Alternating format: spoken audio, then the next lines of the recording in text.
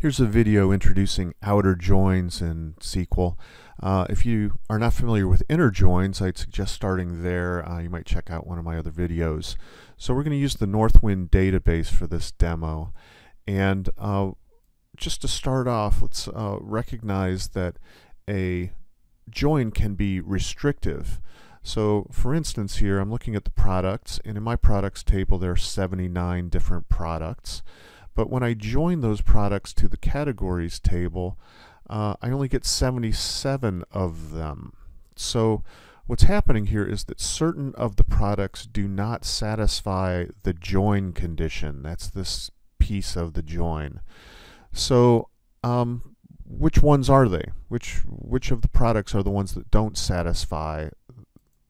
And what we see is that two of the products have a null category ID. In other words, there's an unknown category ID, or we don't know the category ID.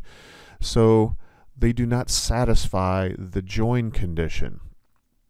So I can pull those particular ones out, and notice that these are the ones that are restricted out by the join.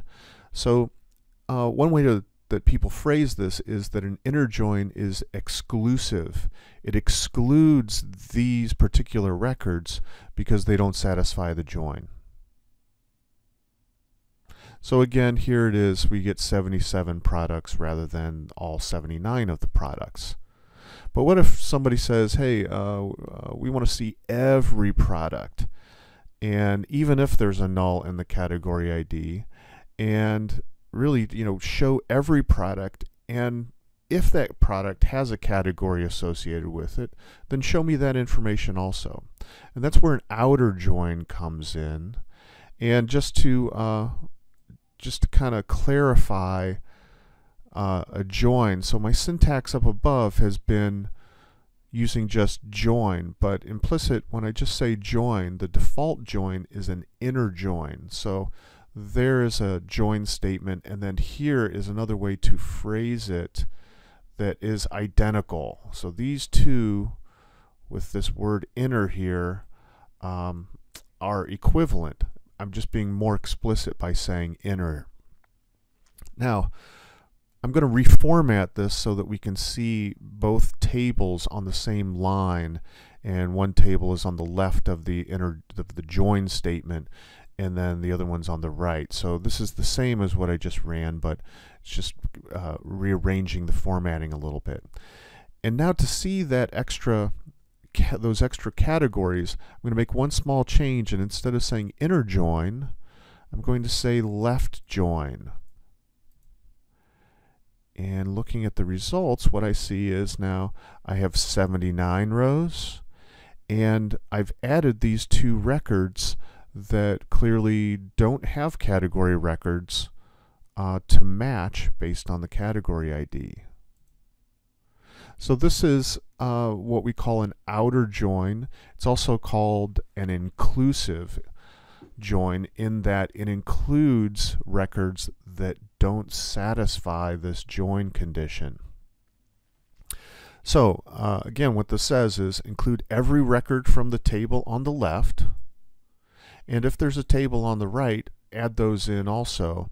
But if there's not a records on the right or in the right side table, just replace all the values with nulls.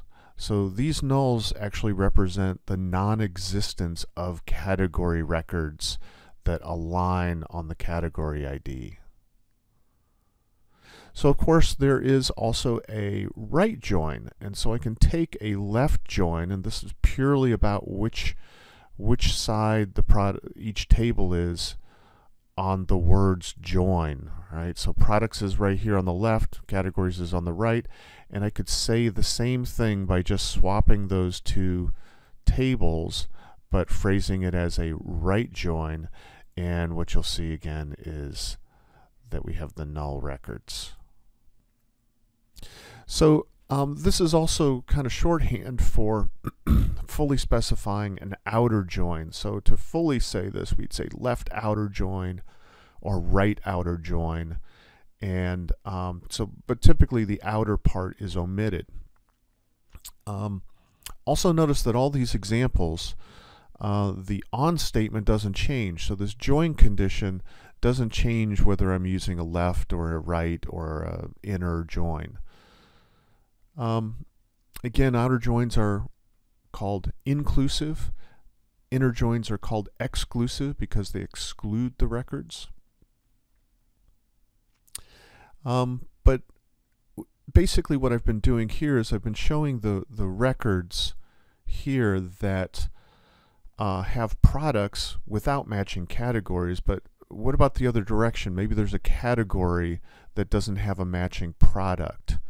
So let's look at those. So here we go. Let's count up the number of categories that are in the categories table, and let's count up the number of categories that are in the products table.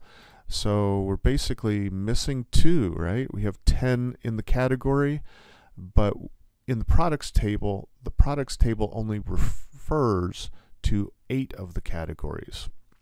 But which 8? So let's look over here and notice that we have 1 through 9 and then category ID 14. And if I look at the distinct category IDs in products, I have a null category ID and I only have 1 through 8. So I have 9 and 14 are not represented.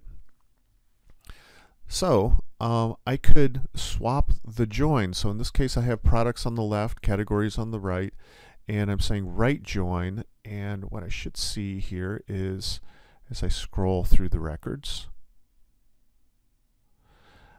here are the 2 categories that do not have matching products. And since there are no records that satisfy the join condition, all the values from the products table are replaced by nulls. So this is kind of a null record that's being replaced in the case where there is no record that satisfies the join. So again, this is another kind of a join, inclusive join, only it's including every category even if it doesn't satisfy the join.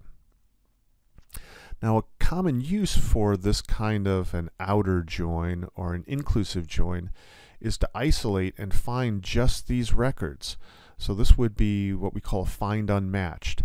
Find categories that do not match products. So something in the category table that isn't in the products table. So how would I take all of these records and only keep these 2? Well, basically what I need to do is make sure that the product ID over here is null. So I'm going to take that same query and rephrase it as a left join, right? I'm just rephrasing there. And then I'm going to restrict the results here to only the ones where there's a null product ID. And there we go. I have the unmatched categories. I have categories that do not have matching products. Why did I pick product ID as the field to compare to null? Because it's the primary key. And if the primary key is null, you know the record really doesn't exist, because normally primary keys must not be null. So I typically format this with the table stacked and the left join to, or the join condition to the left.